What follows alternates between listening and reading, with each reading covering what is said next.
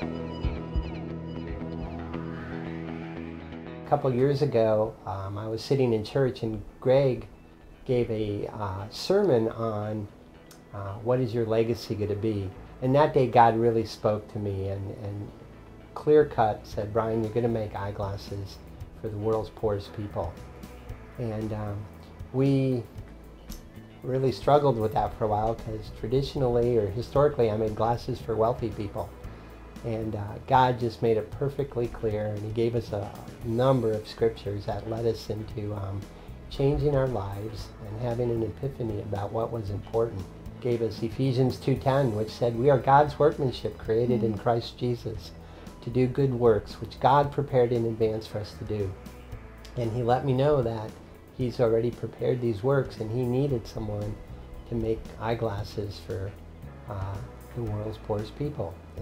And God kept using these verses to convict me more and more. And finally he gave me Acts 26:17 and 18, which said, I am sending you to them to open their eyes and turn them from darkness to light, and to turn them from the power of Satan to God.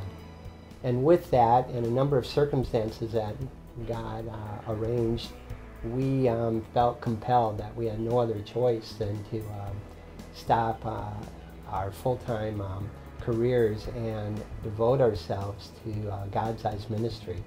And since we started a couple years ago, we've now made glasses for thousands of the world's poorest people who never would have been seen.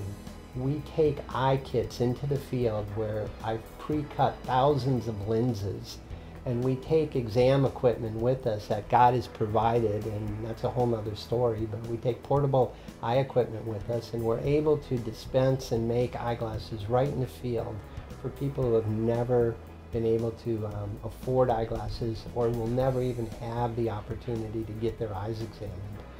Because of the support of Heritage Christian Church, we've been able to do this, and we thank you so much for helping us accomplish our mission. And it's because of you and generous people that we've been able to bring vision to the world.